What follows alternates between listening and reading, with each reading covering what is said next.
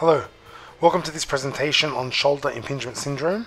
My name is Hani Georgi. I work at Activate Clinic as an exercise physiologist, and I'm just going to start off by telling you a little bit about the anatomy of the shoulder and what causes shoulder impingement syndrome.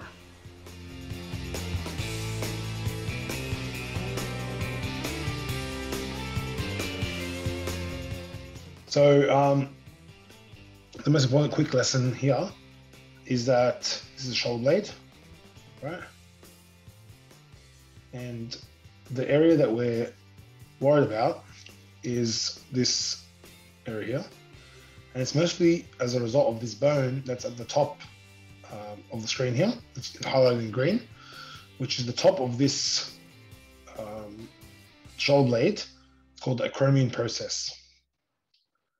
Right, so you see the shoulder has this, like, we call it spine, that runs through the middle of it and goes all the way over to make this AC joint here.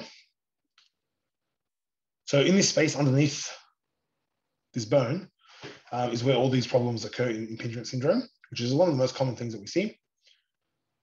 And the reason is that there's quite a few things trying to fit in here. The most important being this muscle here called supraspinatus. All right.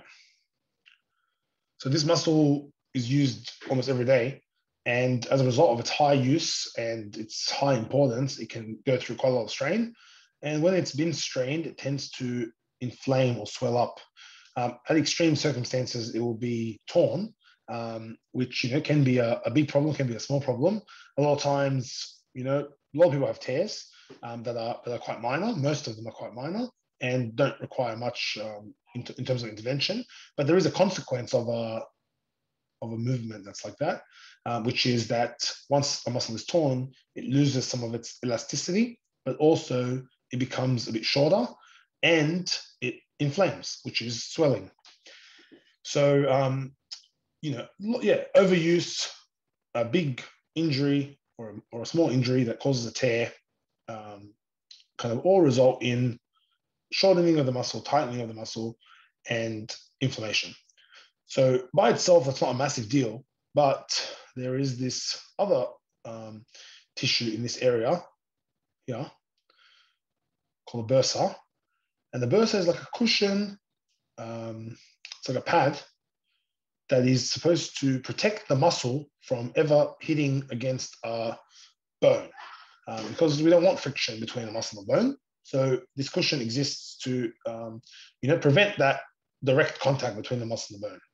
But again, if the muscle below here, which is this red one called supraspinatus, is injured or is overused or is weak and suffers as a result by being shorter, being tighter, or having inflammation, then it will take up more space, which will cause more friction between this cushion and the bone above. And then this cushion also will inflame as a result of that friction that it's undertaking day to day. So then you've got two structures in here. And this is what they call a vicious cycle, where you've got two things that are swelling, there's less space, but a muscle that is high usage, and it just continues to create a loop that people get stuck into. And that's called impingement syndrome.